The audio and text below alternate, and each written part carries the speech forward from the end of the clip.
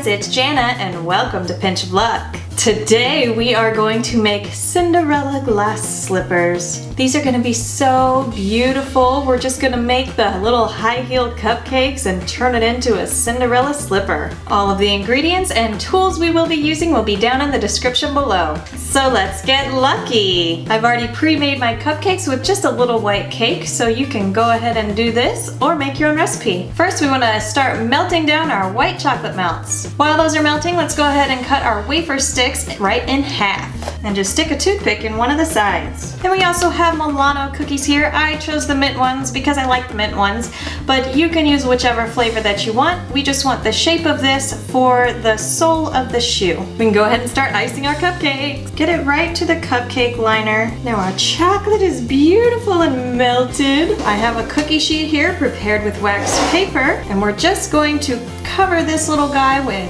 white chocolate. Smooth it out as much as you can, and don't worry about the bottom, that does not even matter. And place it on your wax paper. That part's all done now, so let's take our wafer that we have stuck our toothpick in, and we are going to cover these in chocolate also. I thought if we needed to cover something long with chocolate, we should put the chocolate into something long. So I'm gonna pour some of my chocolate into this little double shot glass that I have. Now let's just dip our wafers and just stick it in your foam. We're gonna let all of our pieces cool off and set up for about like 10 minutes or so. In the meantime, let's make our fondant hearts. So I have my fondant. Just need a little bit. I'm just gonna massage that around and roll it out. Now I want to make little hearts for the tops of her shoe. Because I do not have a small enough heart cookie cutter, I'm going to use my X-Acto knife.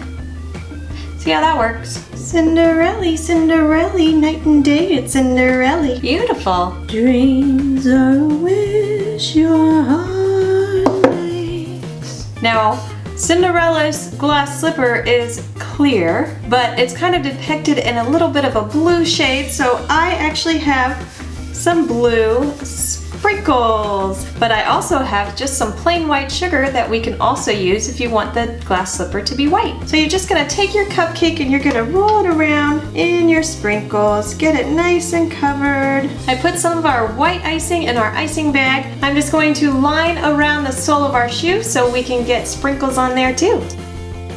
Straighten out your line with your knife and take your brush and get any excess off. Now we're gonna put it all together. So we're just gonna take our cupcake, we're gonna slice right into it at an angle, just to give room for the cookie to slide right in there. Now you wanna grab your cookie, stuff it inside your little cutout, and while you're holding it, grab one of your heels, dip it in the chocolate, just to get a little glue on the end, and stick it on there. You wanna let it just sit there and cool off so that chocolate just glues everything together. Looks so cute though. Get if any extra sprinkles. Now you can fill in those gaps with some icing. Put a little sugar on it. Little sprinkles. Now we have our cute little hearts here. We just need to place right there. So I'm just gonna use a little bit of icing on the back, or you can use the chocolate, whichever one. But either way, it's glue.